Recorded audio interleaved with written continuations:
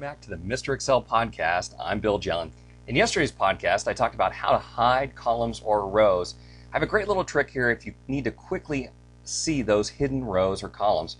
I'm just going to go to a blank section of my worksheet and start to type a formula, type the equal sign, and then use an arrow key as if I was using the arrow key method to enter the formula.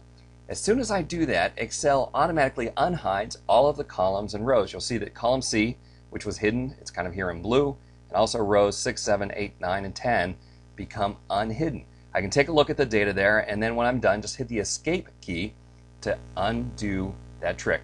Now, there's one thing you have to do to enable this. You need to go to Tools, Options, and on the Transition tab, check the box for Transition Navigation Keys.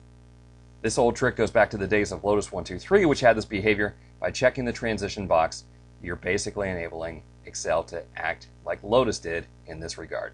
Hey, there you have it. A quick way to see data that you've hidden by starting to enter a formula and use the arrow keys.